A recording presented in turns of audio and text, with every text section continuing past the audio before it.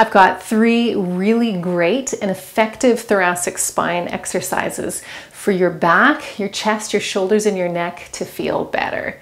This is a short mini practice, and let's get right into it. But first, if you do love these yoga tutorials and lessons, don't forget to press that subscribe button, because then you get to get them every week. Every time we put a new video in, it's yours. You get notified right away. So now let's begin this class. The first thing that we want to really do here when it comes to our thoracic spine is just to become more aware of it. Now, your thoracic spine is the part of your spine that's about here, right? We can call it the upper back, because if your thoracic spine is not getting all the movement it wants, that means your chest, your shoulders, and your neck are probably not going to feel that great either.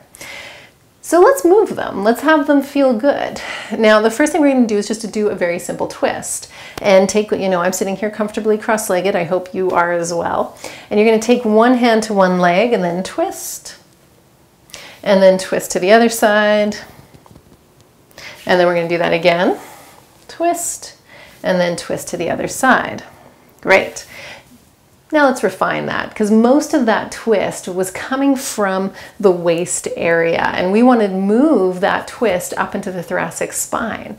So now this twist is going to get a lot smaller than what we just did, which is good, because that means we're isolating that movement. So think about moving less about here. In fact, I like to have one hand right here to remind me to stay fairly still, and then my other hand over my chest, and then I'm going to try to keep this part of my body right here, mid-belly, low ribs, fairly still, and try to feel like my upper back is twisting over to one side. Now, you might notice that you can actually bring your head all the way over, and it's going to give you the feeling that you've twisted quite a bit. But that's not what you actually did. Your head was the one that moved and not your thoracic spine. So let's think about letting the head just follow the chest. And then let's go the other direction. All right. So think about your chest rotating over to the other side, trying to keep the lower body fairly still. There might be a little bit of movement, but that's fine.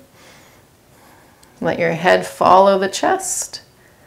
And let's go one more time to the other side.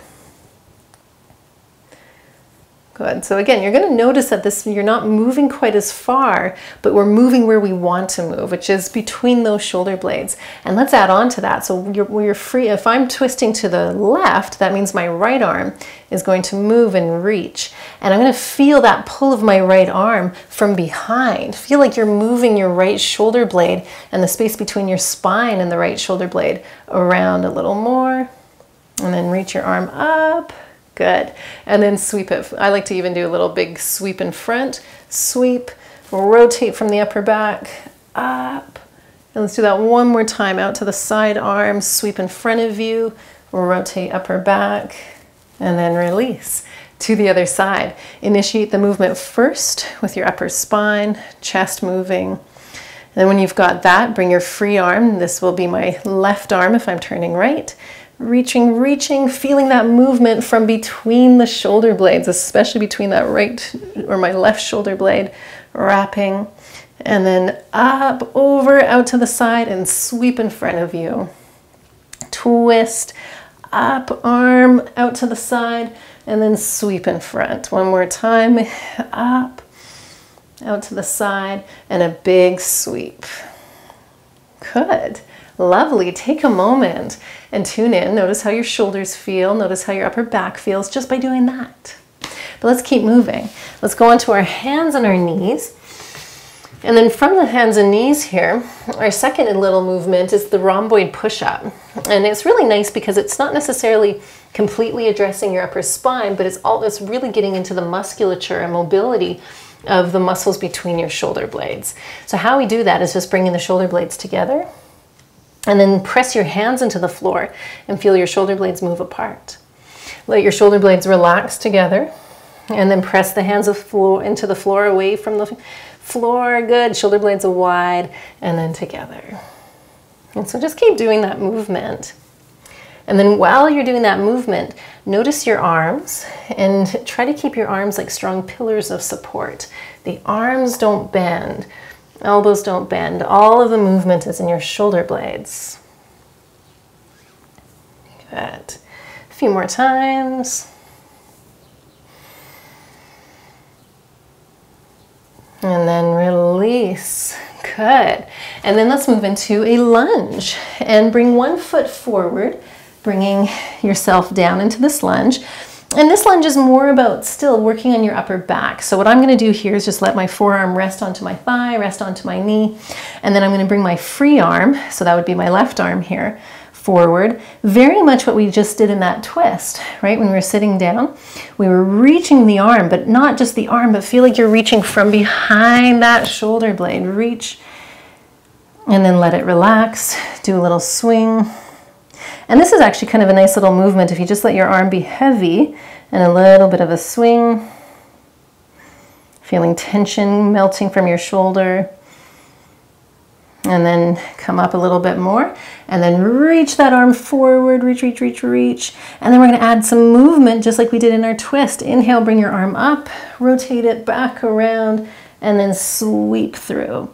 Inhale, arm up, around, and then big sweep. And then across your body, I've got this wall in the way a little bit, so I'm going to move as you keep sweeping your arm. Up, around, good, across your body to the other side, and then over your head and around. Good. So this is getting all parts of your upper back, chest, and shoulders moving, getting more circulation flowing. So this is wonderful if you've been at a desk all day. Let's do one more big circle. And then release and switch. Now you've got your other leg in front of you. Rest your elbow down onto the thigh. And then reach your arm forward and get that movement again. You're reaching through from between your shoulder blades. That right shoulder blade reaches, and then let your arm drop and do that heavy dangle. So give it a little wiggle, let that shoulder relax. No effort to hold that arm up. Heavy, heavy, heavy.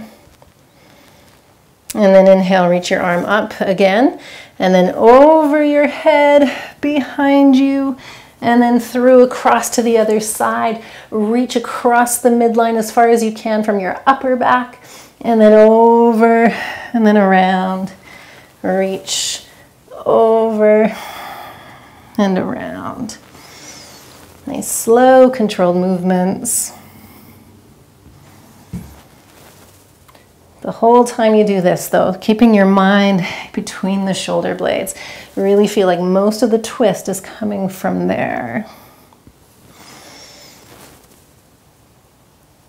Let's go one more big circle. And then release. Now let's go on to, or back into a seated position, because that's it. That's our little mini class. But first, let's check in to see how the shoulders, how your back and neck all feel, even just after a couple minutes of simple movements like that. So you can sit cross-legged. You can let your arms relax by your side, in your lap, on your legs. It's your choice. Now start to tune in. Notice how your shoulders feel. Notice how your back feels. Okay, let's all take a big deep breath in. Big deep breath out. Wonderful. So this is really great because it's short and sweet, but it also shows you that you don't need to spend hours doing yoga or hours at the gym. That in fact, if you do little bits of movement more often, if you did one of these exercises more often, if you did all this little sequence at least once or twice a day, you'll notice a big difference in your thoracic spine and your chest and your shoulders. So there you go. And if you love this approach and this really mindful movement and refined way of moving through a yoga practice, you're welcome to join the Heart and Bones online yoga studio. We have so many beautiful classes for you that are ranging from 5 minutes to over an hour, and all about these kind, loving movements. So love to see you inside the studio and see you for the next lesson. I'm Bree Johnson, Heart and Bones Yoga. I'm so happy to have had you here with me.